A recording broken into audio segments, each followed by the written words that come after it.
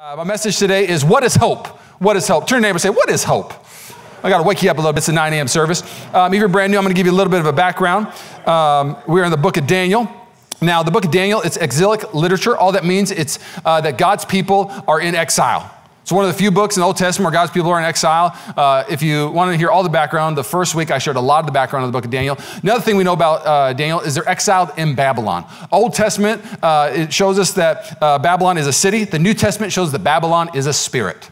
And so now we see in Scripture, like 1 Peter 5:3 says, to my sister church located in Babylon. Now, hold on a second. They're not located in Babylon. They're located in Rome. What Peter is saying is, hey, you're exiles also because you live in Rome, but they have a Babylon spirit, and so you are foreigners in this land. Well, just to give you a heads up, we are also in exile. So if there's a book that we could read in this time, the book of Daniel is a great one to read. It's going to teach us how to navigate through the spirit of Babylon. You see the spirit of Babylon in Revelation 17:18. Not only that, Babylon was modern-day Iraq now. It's modern-day Iraq. We established also that the book of Daniel is this amazing book of famous stories. You got Shadrach, Meshach, and Abednego in the furnace. You got Daniel's in the lion's den. You got a bunch of prophecies in the second half of Daniel. But really, the book of Daniel is about a man who lives with hope, humility, and honor. You're not going to get through a Babylon-type season without hope, humility, and honor. Oh, those are crucial. It almost gets hidden with the big stories of the furnace and the lions. But really, what sustains everything is hope in God, humility that God's the one who's going to take care of it, and honoring everybody, even though maybe they don't deserve to be honored. Because when you honor, it enables you to preach the gospel. Does that sound good? All right, let's get into the word. Come on now, Jeremiah 29. Jeremiah 29. It says this is what the Lord Almighty God of Israel says. This is our theme verse for the series. To all those I carried into exile from Jerusalem to Babylon. Again, God carried them into exile. What's happening right now in California is not an accident. God is up to something. Come on. Build houses and settle down, plant gardens and eat what they produce, marry and have sons and daughters, find wives for your sons and give your daughters in marriage so that they too may have sons and daughters. Increase in number there, do not decrease. I love that. This is one of my favorite verses right here, verse 7. Also seek peace and prosperity for Walnut Creek, Alamo, Danville, Martinez, Concord. Seek peace and prosperity for all the Bay Area. I'm going to throw San Francisco in it even. Does that sound good? Seek it for it. Come on now. Let's keep going. Pray to the Lord for it because if it prospers, you too will prosper. Let's fast forward down to the very end. It's one of the most famous verses. He goes on to say, for when the 70 years are completed for Babylon, I will come to you and fulfill my good promise.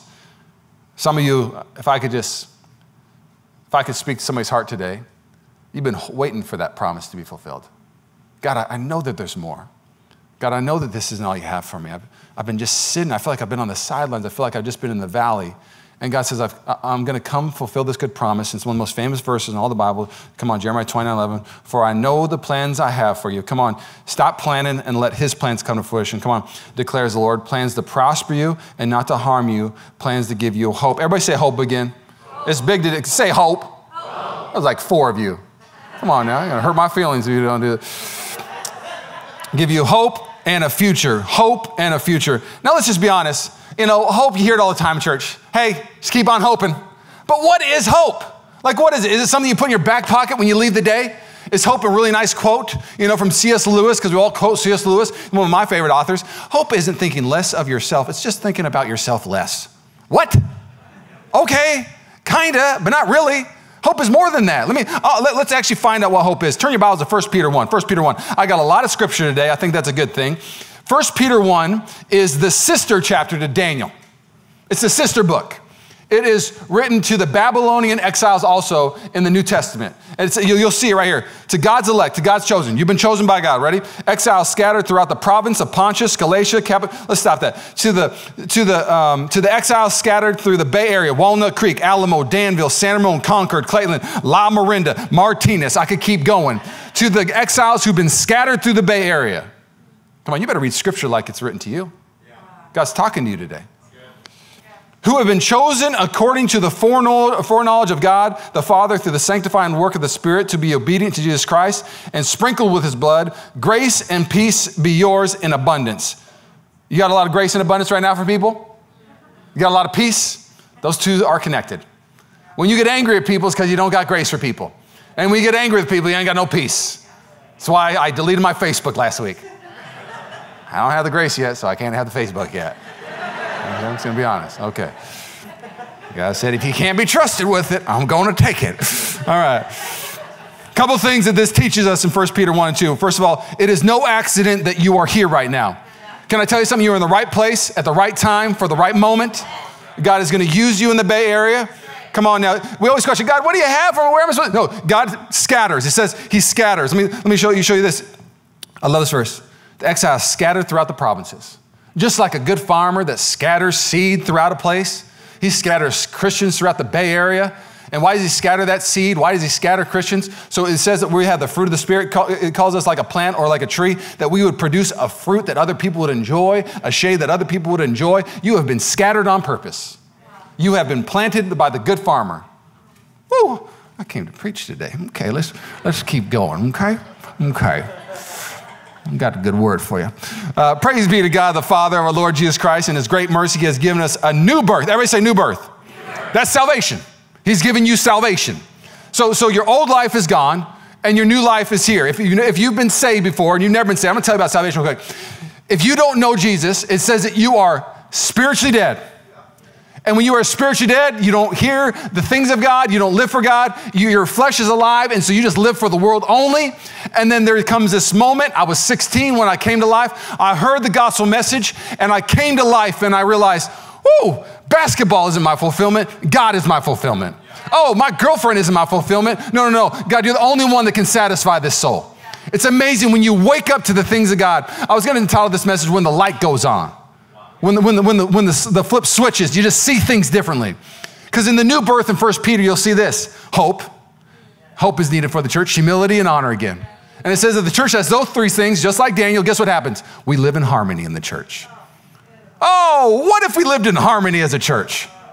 Never do it, Lord. Come on, baby girl. Do it. Get ready. Come on. Never before my 17 years, I was at a pastor's retreat for about a couple days, and guys who have pastored many more years than me, 30, 40 years, guys who have been alive a lot longer, like, I've never seen it this divisive. There is a crack in the roof right now in church, and politics have seeped in.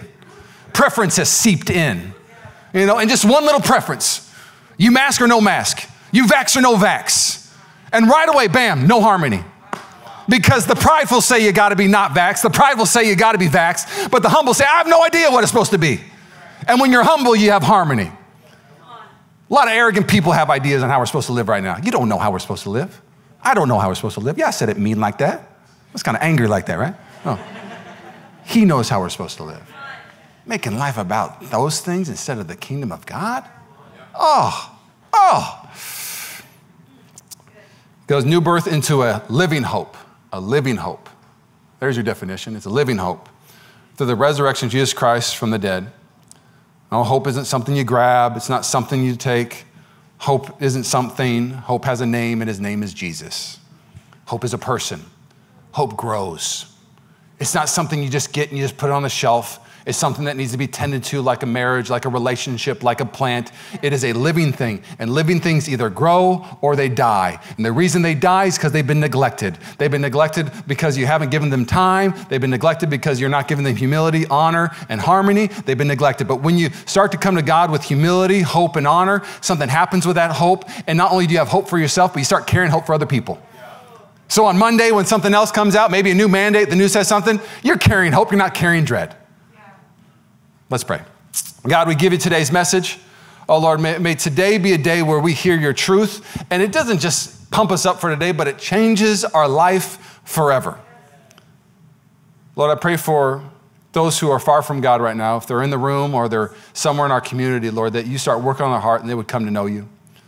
Lord, I pray for sleepy Christians right now, Christians that have just been living for themselves, and today the light turns on and they realize that there's nothing better than living for their God.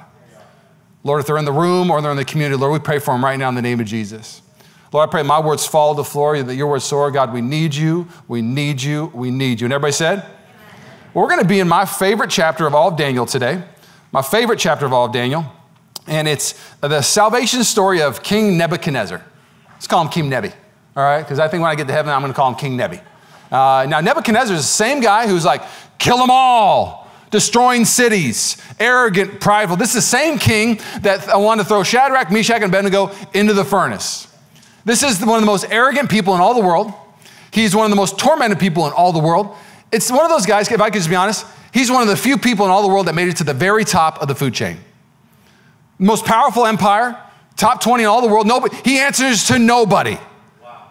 And you think somebody who answers to nobody would have everything, but really he's empty and he's tormented and he's having sleepless nights. And in Daniel 4, he gets saved. And can I just give you a little salvation encouragement real quick?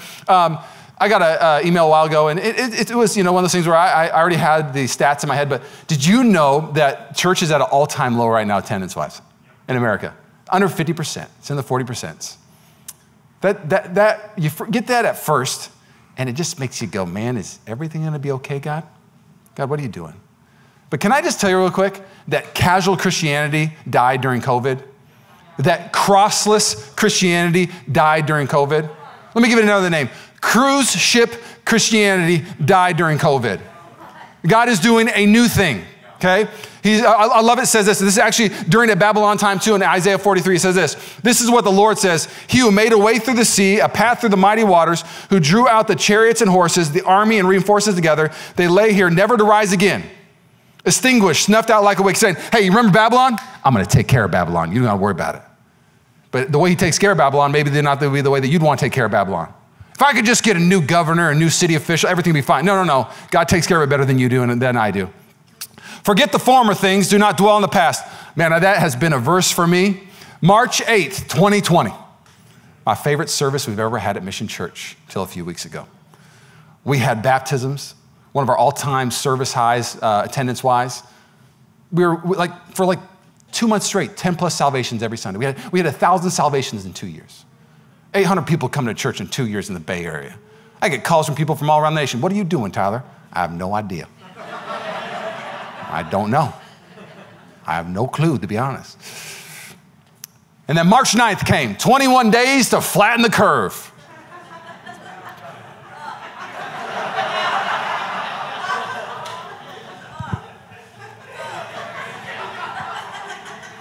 Maybe we're on day 20 right now. I don't know where I am. I know it's not over. And so I lament, it's like, God, you were doing such a good thing. Why, Lord? I felt like it was like winning our sales. People were getting saved. A ton of people were coming. And then COVID hit. And then we opened up on Saturdays. And 100 people came in that room. And they just looked at me the whole time. And nobody was worshiping. What's happening? That's what I felt. Saturdays sucked. Hated them. You can laugh now. You were laughing, I was crying. All right? Hated them. Turn to Isaiah. Forget the past, Tyler. I'm doing a new thing. I don't want you to build a cruise ship house. I want you to build a battleship. I don't want you to build a huge house with casual Christians because they come and they kind of like it. I want the house to be built up of disciples. There's a cost to Christianity now. Come on, there's a cost to this. If you're watching right now, I'm not trying to make you feel bad. You're not here. I want you to hear something real quick. If you have health stuff and that's why you're not here right now, I want you to know we're doing everything we can to get live stream back up on Sundays.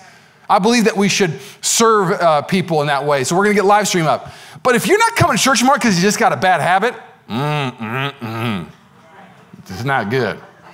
I mean, I'll be honest, like COVID killed the cruise industry. It really did. Like the legit cruise industry. Like cruise ships are done. But also killed cruise ship Christians. I'll come back when it gets easy. I'll come back when you have the drinks like you had before. I'll come back when you have the chair that I really like to sit in. That's not why we're supposed to have church. Oh, thank God COVID happened. It's the first time I said that. That wasn't in my message. I almost felt weird saying it. But thank God it happened. God is building something. He's building new believers. He's awakening sleepy Christians, realizing that the world cannot satisfy me. Let's keep going. I haven't even started my message. Oh no. Don't worry, if you've been here before, I preach really short sermons.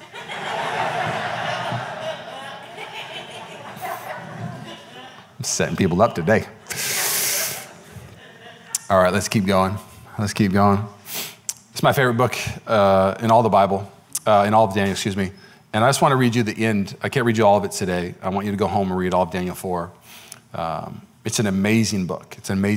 It starts with Nebuchadnezzar being terrified and having sleepless nights. Then it goes into him having his wilderness season because of his arrogance and his pride. His pride will not have him turn to God. So therefore he goes into literally the wilderness and lives like an animal, is an animal basically. And he gets saved and humbled in that moment. And then this is his salvation testimony. It's an amazing thing. And if I'm being honest, a lot of our testimonies look very similar to Nebuchadnezzar. It starts with anxiety and pressure and worry and torment and sleepless nights. And then we try to do it in our own strength, and we drive ourselves in the wilderness thinking that we can do it ourselves. And then finally, when we realize we can't save our own life and save our own marriage and have everything we thought we could have with just finances and hard work, we finally humble ourselves and we celebrate the one who created us and that can satisfy our soul. Oh, it's an amazing thing. Let me read you Daniel 4. After this time had passed, I, Nebuchadnezzar, looked up to heaven. My sanity returned, and I praised and worshiped the Most High and honored the one who lives forever. His rule is everlasting, and his kingdom is eternal. Woo! Now, a lot of you are like, hold on a second. I remember Daniel 3, Nebuchadnezzar celebrated and said, oh, your God is the best God. Daniel 3 was Nebuchadnezzar never saying my God.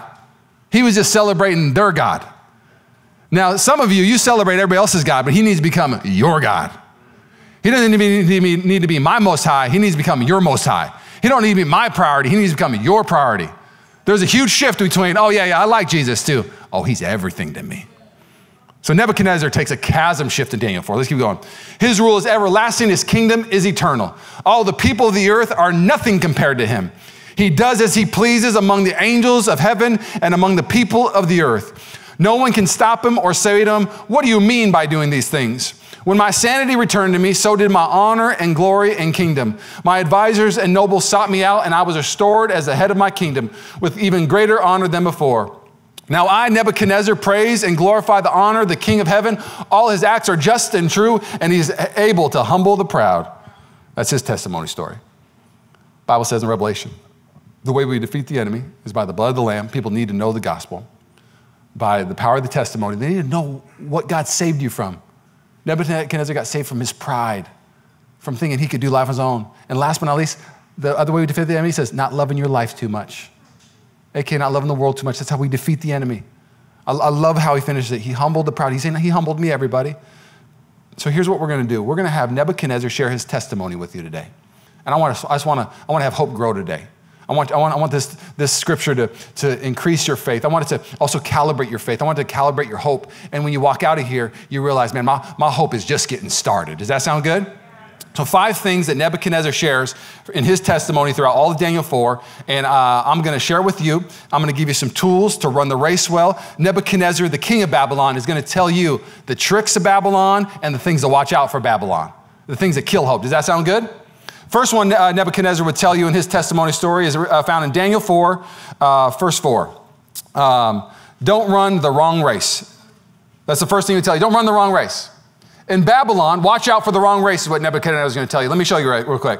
I, Nebuchadnezzar, was living in my palace in comfort and prosperity. I don't know about you, but a lot of Christians want God to just give them comfort and prosperity. And Nebuchadnezzar says, hey, that's Babylon. Babylon's goal is get the palace, get the comfort, get the prosperity. Sounds a lot like the American dream.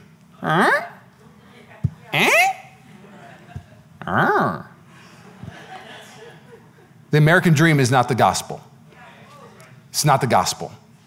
And comfortable Christians are ineffective Christians. I'm going to be honest. Christians who are seeking prosperity from the world instead of things of heaven, they're distracted Christians. And so Nebuchadnezzar goes, hey, I ran the race better than all y'all. I had the best palace, the most comfort, and I had the most prosperity. Do you know that he had one of the 7 wonders of the world built on his palace? So one of the 7 wonders of the world was a garden. He's like, I want the best garden, build it. Became one of the 7 wonders of the world. You realize that people usually make it to the top? This is a very normal thing that happens. There is this rhythm throughout history. The ones at the top are the most tormented. Watch Howard Hughes. Gets to the top, tormented. Because you get to the top and you're like, hold on, I ran this race and I got everything that Babylon has to offer and I still can't sleep. He goes on to say he had a terrible dream that woke him up, terrified him as he laid in bed. One of my favorite stories that I've ever heard was written by Wayne Cordeiro in one of his books. And he talks about a true story about the Olympics, about an Olympic marathon runner who, as the race went on, the gun fires in a marathon, true story, early 1900s, gun fired, the marathon runner left. Marathons are 26 plus miles. Anybody ever ran a marathon? Where are my crazy people at? Yeah. Hey, use that crazy faith for Jesus, okay? Marathon runners, I've thought about it, and I stopped. So anyways, I didn't even pray about it. Just thought about it. So the marathon starts, and again, Olympic athletes, 2 hours. I don't even know what it's so fast now. So the gun goes off, and they start running, and a few hours later, the first person comes in, and as he comes in, the crowd goes nuts. He's running, and the crowd goes nuts, and he falls down, and his coach comes up and tries to pick him up. And the judge says, if you touch him, he's disqualified. So everybody's screaming in the crowd, get up, get up, get up. And so he gets up, starts running, falls again one more time. They yell, get up. He finally gets up, and he crosses the finish line, so he thinks, and the crowd goes nuts, and he thinks he wins. Everybody comes in, finishes the race. The names come on the board, and his name is nowhere to be found. And his coach goes nuts. Where's my guy? He's not on the board. He goes, judge goes, hey, in the very beginning of the race, we said that was the starting line. The finish line is 50 meters over there. He never finished the race. How sad would it be if you spent your whole life running the wrong race because the crowd cheered for you? How sad would it be if you spent your whole life going, woo, I got a promotion. Everybody said congratulations. How sad would it be if you're like, oh, guess what I got now? Oh, you got the new house. Congratulations. You got the house, but you don't got the spirit. You got the house, but you don't got the joy in the house. Oh, you got the promotion, but really you manipulated for it and just don't feel that good. There's something to be said from when King Nebuchadnezzar says, hey, don't run the wrong race. I ran that race. It doesn't have it for you.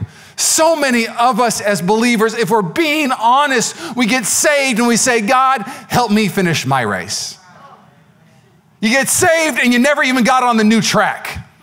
You stayed on the worldly track and saying, God, I got saved. And it's great that you got saved, but you're missing out on all the things of heaven because you're trying to have God get you all the things of the world. If you could just take the wisdom from Nebuchadnezzar today, the reason why you're so tormented and tired is because you're running the wrong race. Nebuchadnezzar said, this race never ends. It's just so tiring. But if you run the right race, there's hope in it. There's grace in it. There's joy in it. You're running with other people. Don't run the wrong race. Second point. King Nebuchadnezzar would tell you in his testimony is listen to godly advice. Listen to godly advice. Let me show it to you real quick. So Nebuchadnezzar has this terrible dream. Brings in people that don't know it, brings in Daniel for the dream. The dream is basically Nebuchadnezzar had a dream of this big tree, and it gets cut down to the stump. And the dream represents Nebuchadnezzar is the big tree, the biggest tree of all the trees in all the world, and it gets cut down to a stump. It terrifies him because he knows it's him that's going to be cut down to a stump. And so he's terrified. He wants Daniel to come in and tell maybe something better. But this is what Daniel says. This is what the dream means, your majesty, and what the Most High has declared will happen to my Lord the king. You will be driven from human society. You will live in the fields with the wild animals. You will eat grass like a cow, and you'll be drenched with dew of heaven. 7 periods of time will pass while you live this way. You're like, this is such a weird story. Where else could you find this in the Bible? You'll find it with the prodigal son. He's with the pigs, and he sees that the pigs are eating better than him, the animals. Live like an animal when you, it's a different sermon for a different day. Let's keep going, okay. You will eat the grass like a cow, and you'll be drenched with dew of heaven. 7 periods of time will pass. 7 periods of time is 7 years. 7 years will pass, and will pass while you live this way until you learn that the Most High rules. Until you learn. Some of you need to learn today. Until you learn that God needs to be first, you'll never have fulfillment. Until you learn that God needs to be a priority, you'll never have fulfillment. Until you learn the priority of prayer, you'll never have peace. Until you learn that the Word of God should be read every day, you'll never have real direction and the real wisdom. Until you learn. Let me keep going. I don't know why I was talking like this. Until you learn. Let's keep going. High rules over the king. Get over here. Over the high kingdoms of the world, and gives them to anyone he chooses. But the stumps and the roots of the tree were left in the ground. So thankful that God did cut us down to a stump, but he left a stump. You'll see in Isaiah that it says that the root of Jesse is cut down to a stump, but out of that stump comes Jesus. When you're down to nothing, God's up to something. This is scripture. Don't be upset if you've been cut down to nothing. Out of that stump, Jesus comes out of it. Come on now. And we're left in the ground. This means that you will receive your kingdom back again when you have learned that heaven rules. Some of you just need to learn heaven rules. It's just that simple. If just Christians could learn that God's in charge, heaven rules, Heaven's supposed to come. If you make those your priorities, your life would be 1,000 times better. You'd have so much more peace, you'd sleep better. Let's keep going. King Nebuchadnezzar, please accept my advice. This is the Daniel, godly man. Please accept my advice. Turn around, you prideful man. You're walking this way. Repent and accept my godly advice. He goes, please accept my advice. Stop sinning and do what is right. Break from your wicked past and be merciful to the poor. Perhaps then you will continue to prosper. It's like, if I'm being honest, it's like somebody who's like the greatest foodie in the world. So we got any foodies? Who loves going out to eat? Where are my foodies at? I love talking to a foodie. I'm like, hey, give me your best restaurant. And now, so when I go to Napa, I remember when I first moved here, people were like, the greatest restaurant in the world is their French Laundry, And can you imagine if I had a free dinner at French Laundry, you gave me advice and said, please listen to my advice. You got to go to French Laundry. It is one of the greatest meals ever on the planet. And I go and I end up going to Carl's Jr. instead. You're like, why didn't you take my advice? I don't know. I just really like Carl's Jr. I've always liked their burgers. I ate them all the time. I don't know. Maybe French Laundry is better, but whatever. How foolish it would be not to listen to the best foodie's advice to say, turn around from Carl's Jr. and go to French Laundry. Nah, I'm going to have Carl's Jr. Can we say that's foolish? Yes? I got one more illustration like that. Hold on a second. If I'm buying a car and I'm talking to a car expert and they say, hey, this is the best car you can buy on the planet. Fill in the blank. I don't know what it is right now. I have a Jeep Wrangler. Very low on the consumer ratings. 50,000 miles, it started falling apart. I still bought it. Anyways, but let's say they say the best car is suppose I was talking to a guy who's actually a car guy, works for a car company, hopped around, now he's working for Tesla. I said, what's the best just car that runs well, best bang for the buck out of all the big car companies? He goes, to be honest, he's like, Lexus. He's like, Lexus makes great cars. It's Toyota, they just make great cars that run forever, bang for the buck. So if he told me, hey, Tyler, go buy a Lexus. And I was like, no, I'm gonna go buy a Fiat, which is the lowest ranked car you can buy right now. I Googled it. If you have one, I'm sorry. Okay. He'd be like, but you just got a car advice from a really smart car person. You walked right by him. So now let's talk about your life, your marriage, your dreams, everything you hold dear to yourself. And the Word of God says, turn around and live this way. And you go, I'm gonna live this way anyways. Nebuchadnezzar did that. Daniel says, turn around, live this way. And Nebuchadnezzar goes, nah, I like my way. I like it my way. What I say goes. That's Usher for you, 1990, whatever. Usher. Okay.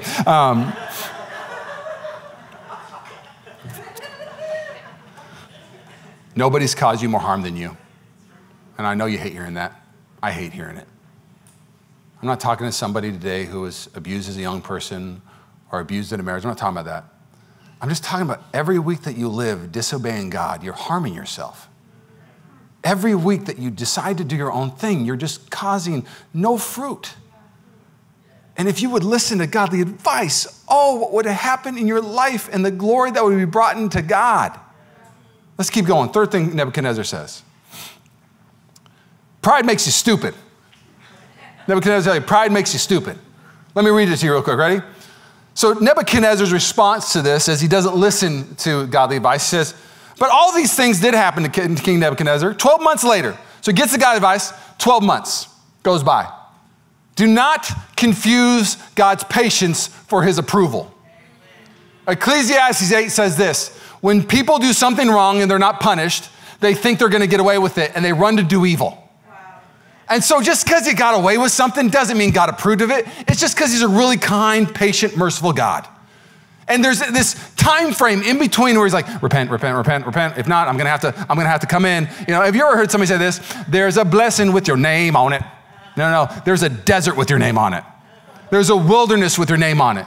And God's like, repent. One of my tools is the wilderness. One of my tools is the desert. You repent, you use wisdom, pain or wisdom. Which one do you want to choose? 12 months goes by, and in spite of God giving him godly advice, 12 months later, he was taking a walk on the flat roof of his royal palace, overlooking one of the 7 wonders of the world, probably impressed with himself. As he looked out across the city, he said, look at this great city of Babylon. By my own mighty power, I've built this beautiful city. as my royal residence to display my majestic splendor. If you keep reading at that moment is when he starts going mad and gets driven to the wilderness. Can I just tell you real quick? I'm gonna unpack pride real quick. Pride is sneaky, and I want to expose it. Pride is lethal. It's nasty. It destroys. And so I've been on this journey of looking at scripture, praying, God, will you give me revelation? Will you give me ways to communicate it? Truths on how to communicate pride. One of the first things that we see in this scripture is pride just leaves no room for God. Like what Nebuchadnezzar is doing, he's committing cosmic plagiarism. I authored this. I built all this. I did all this. Because here's why he has got no room. Nebuchadnezzar is saying, I'm the author of my book. I'm the star of my book. I'm the editor of my book. I did everything. I'm writing my whole story. How can God be the author, the editor, and the star if you think you're the star, the editor, or the author? And the reality is pride says, I'm writing my story. Humility says, God, write my story. Pride says, I'm the star of the show. I'm entitled to this. I shouldn't be going through bad things. I did this and I'm amazing. But humility says, God, you're the star. I just want to bring glory to your name. Pride says, I'm the editor. I can fix my wrongs. I can fix this. I can do this. I'll rewrite it. I can make sure everything's better. But humility says, God, I have created a train wreck. And if you could write the greatest redemption story in this chapter and write the next chapter with your new mercies, because your new mercies are new every morning. Every chapter has a new mercy in it. And I can live my life. Humility gets you to a new chapter. Pride keeps you in the same chapter. Just same chapter. Let's keep going. Pride is lethal. Pride is lethal. It says this. While these words were still in his mouth, a voice called down from heaven, "O King Nebuchadnezzar, this message is for you. You are no longer ruler of this kingdom. You are no longer ruler of your life." Salvation moments, there's three things that happen in a salvation moment. First one is that you realize that you are in need of a Savior. And once you realize that, and some people you haven't realized that yet, you realized you wanted an assistant, but you didn't realize you need a Savior and a Lord. And so you realize it, then you receive God, and then you repent, and you start living for God. This is the process of salvation. And so Nebuchadnezzar needs to realize it. He goes, you need to realize you're not the kingdom. You're not the ruler of this kingdom. I'm going to show you're not the ruler of this kingdom. Now, if I could just tell you something, Genesis 6 says, sin is like a crouching animal waiting to pounce on you at the door. If you just crack it open, it just wants to own you and rule you and master you. Pride is one of the most lethal things on the planet. Some people actually call it one of the 7 deadly sins. Now, let me unpack why pride is so lethal. Pride destroys everything. It destroys relationships. It steals time. Rachel and I have been married for 9 years, and one of the harder things for spouses to say to each other is it's a simple word, but it's just hard to say. It's like, sorry. And then you go to this, sorry, you feel that way. Sorry, you received it that way, but you never you learn how to say sorry in different ways. But you're not saying sorry, And so I learned, a couple years in, and I don't know, I say sorry quicker. Is it okay? Can I say that? I'm great at saying sorry. I'm great. She said I'm just better at it. I guess, yeah, it's all relative, right? So I'm better at it. I'm a peacemaker at heart, so I'm like, sorry, I'm sorry. And I'll say sorry. Rachel was an only child, and she's not very good at it. And so our first 5 years, we fought for a while. Nobody would surrender. I remember we got in a big fight in Napa one time, and like we're just driving there, and I asked Rachel that we could leave at a certain time, and I'm preaching the next day, and she decided to stay for another 45 minutes, and I just felt disrespected. I felt like she wasn't honoring my next day, and I didn't want to go to Napa on a Saturday because I'm preparing my heart, my mind to preach the word of God, And so I told Rachel, I'll go, but we got to leave by 5. We get in the car at 5:30, and I'm just like, she's like, what? I was like, I said, I knew it. And she's like, what? I was like, I knew we were going to stay later. I was like, I feel like you don't even care. I just feel like you didn't even care about me at this moment, And Rachel's like, oh my gosh, you're acting crazy. You want your spouse to act crazy? Tell them they're acting crazy. Oh, I'm crazy. I'm crazy for you wanting you to keep your word. I'm crazy for wanting to be home early on Saturday so I can rest and preach. I'm crazy, So we just get in a fight. And we're driving. 45 minutes, nobody breaks.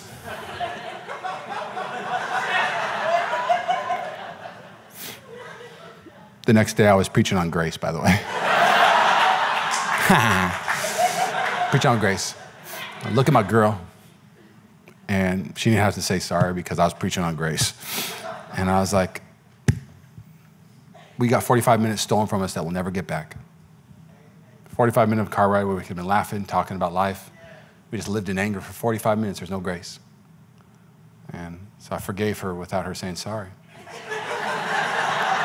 Now, we did have a talk a little bit later. I said, babe, sorry is my kryptonite. You could set my car on fire, and if you said sorry, I'd be cool.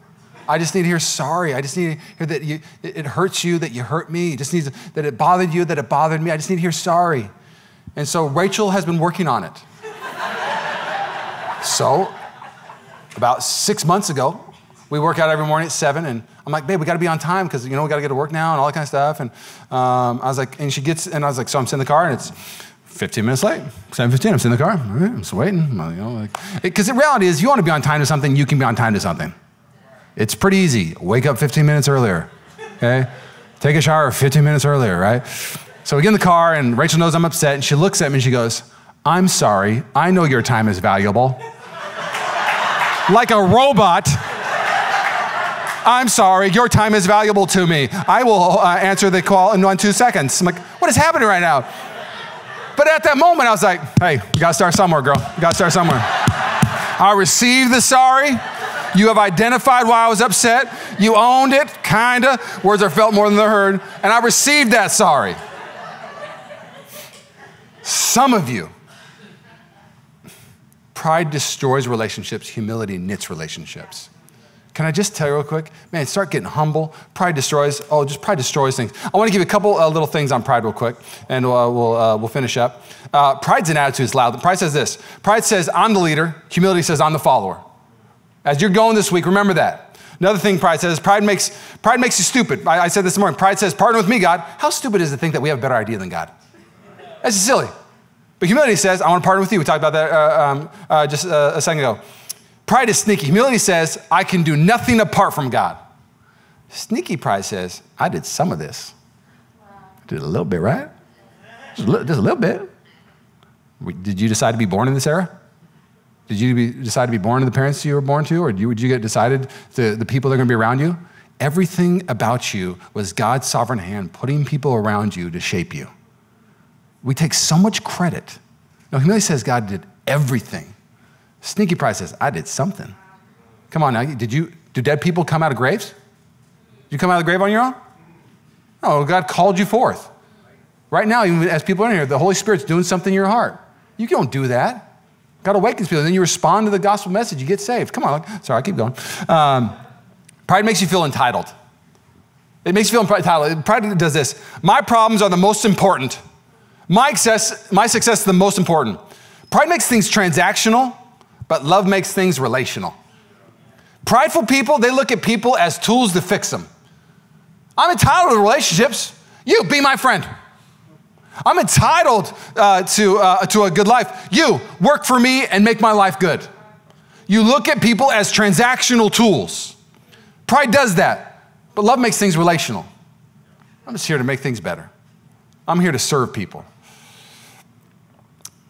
God is in control is the next one Nebuchadnezzar would say. God is in control. While these words were still in his mouth, a voice called down from heaven, O King Nebuchadnezzar, this message is for you. You are no longer the ruler of this kingdom. You'll be driven from human society. You will live in the fields with the wild animals, and you will eat grass like a cow. 7 periods of time will pass while you live this way until you learn that the Most High rules over the kingdom of the world and gives them to anyone he chooses. That's God talking. So Nebuchadnezzar, hey, just give you a heads up. God let me know he is in control. Goes on to say, that same hour the judgment was fulfilled, and Nebuchadnezzar was driven from human society. He ate grass like a cow, and he was drenched with the dew of heaven. He lived this way until his hair was long as eagle's feathers, and his nails were like birds' and claws. Did anybody else play the game? How long do you think we're going to be like this? I remember it being like May 2020. My buddies would call me like, hey, when do you think you'll have church back to normal? I was like, September 2020. 6 months is what my prediction was. All my buddies were like, you have no faith. 6 months, that's so long. We'll be back before that.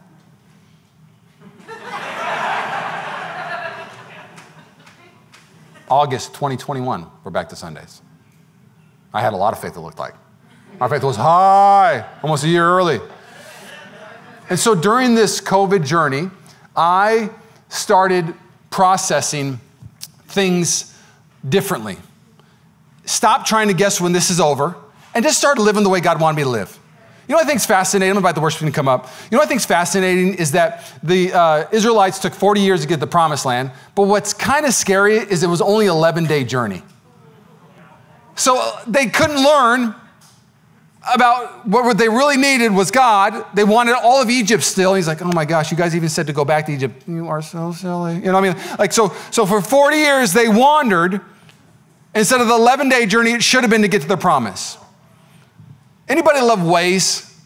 Waze? I love Waze. I love Waze. Apple Maps is solid. I'm starting to become an Apple Map person more a little bit. But the reason why I love Waze is I hate traffic. I hate it. And so when I'm in traffic, I get on Waze and it's like, go take the service streets and like 45 minutes in traffic and get down to 25 minutes.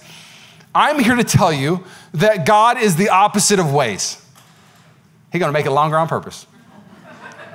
You're gonna drive, he's like, get in the car. I know where we're supposed to go, but I'm not letting you out of this car till you have some joy, humility, honor, so you know I'm the driver. Oh, we can stay in this car as long as you want. 11 days or 40 days, you get a pick.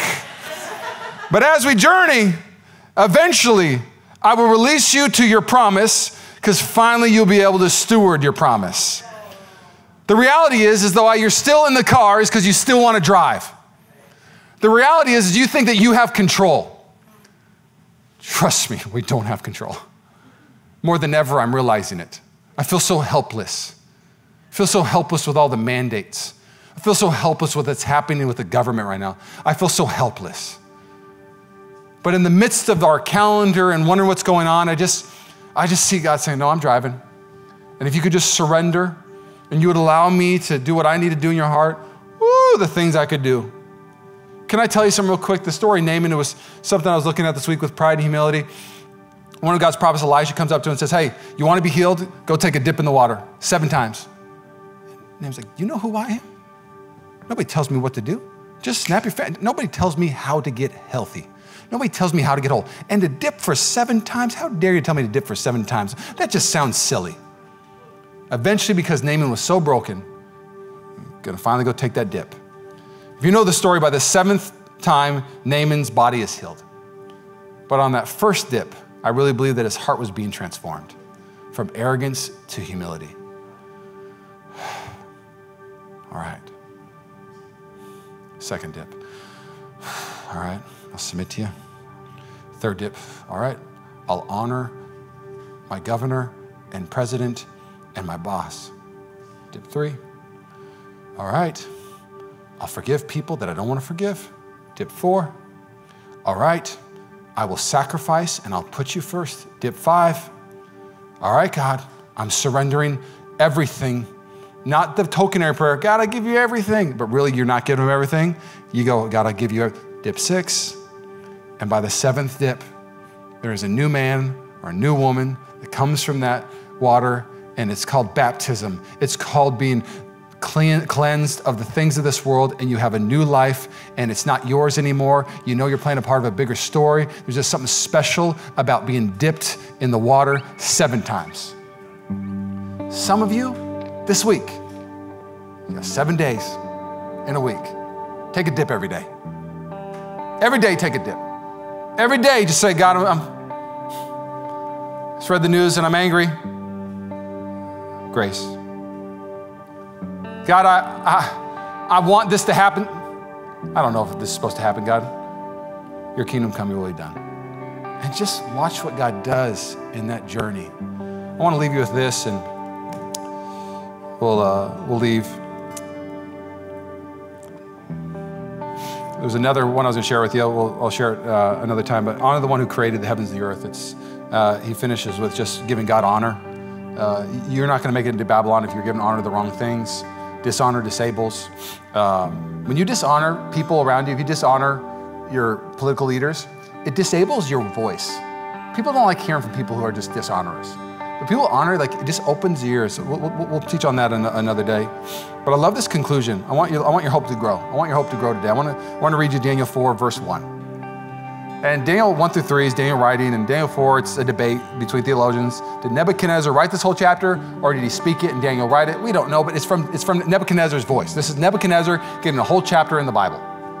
And this is what King Nebuchadnezzar says in the very beginning. King Nebuchadnezzar sent this message to the prophet of every race and nation and language throughout the world. Peace and prosperity to you. The man who was throwing people in fires, the man who was just hurting people is now the man bringing peace. When I was a young believer, I wanted to walk on water. My grandma told me about Jesus at age 4. I learned all the cool Bible stories.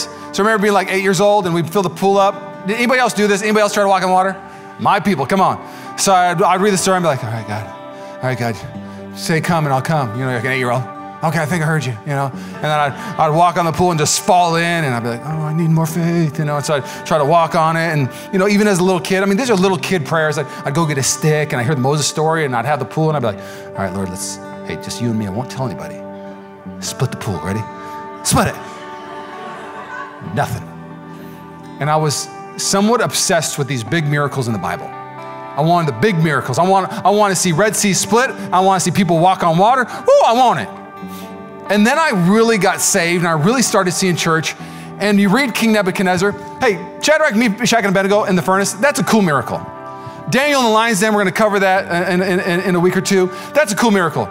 But the greatest miracle to me in all of Daniel is the one that was farthest from God coming to know God. His name is Nebuchadnezzar. The greatest miracle is salvation. The greatest miracle is a grave being conquered. The greatest miracle is death being conquered. Can you imagine if Gavin Newsom this next week said, I got to tell you something, peace and prosperity, you California. There is a Most High and his name is Jesus. And I worship my God. I'm unashamed of my God. That would be like walking on water. We saw our governors and political leaders saying that. Can you imagine Mark Zuckerberg just coming out, hey guys, I built this great thing called Facebook. It's nothing compared to the kingdom of God. Oh, I praise my God. I'm starting a new Facebook. It's called God Book. You know, something really cheesy, you know? Can you imagine the CEO of Google saying, I had a dream and I got saved and I'm changing my name of Google to Pursuing God Online. Those are miracles that we should contend for. Those are miracles we should believe for because hope grows. Hope believes that those who are farthest from God, like Nebuchadnezzar, can come to know God. This is a church that's going to believe. In the spite of Babylon right now, in the spite of those who are throwing rocks right now, in the spite of mandate after mandate, that God is not done in Mission Church and in the Bay Area. Come on. Will you bow your heads? I don't know if it's your first time or second time or third time in church, but there is something to be said about when you say yes to Jesus for the first time. Yes to salvation, yes to heaven, no to hell, yes to blessing, no to cursing. When you come to the house of God and you hear the gospel message, and the gospel message is simple, that somebody died for you, somebody paid the price for you, and his name is Jesus, and he did this for one reason, so you could have heaven with him, but not only have heaven with him, but have heaven now. And so with every head bowed and eye closed, you want to say yes to Jesus. The Bible says, confess with your mouth, believe in your heart, you'll be saved. If you want to be saved today, I want you to raise your hand and catch my eye and say, I want Jesus today. Go ahead and raise it up. I see you, and I see you, and I see you, and I see you, and I see you. Come on. We prayed for sleepy Christians today. Sleepy Christians are people who have kind of been doing their own thing, and they've just been missing out on the fullness of life because they're not living for God. You don't even have to raise your hand. I just want to pray for you real quick. I want to pray that when you leave here, that just something happens. Something happens this week in your hunger for God and his word and his presence. So God, we lift up sleepy Christians. We lift up casual Christianity, crossless Christianity. We say that this is going to be a season where a ton of Christians are going to pick up their cross again and say, Lord, for me to follow you, I've got to carry my own cross. Oh Lord, we love you. Use Mission Church. Oh God, we love you. We love you. Everybody said?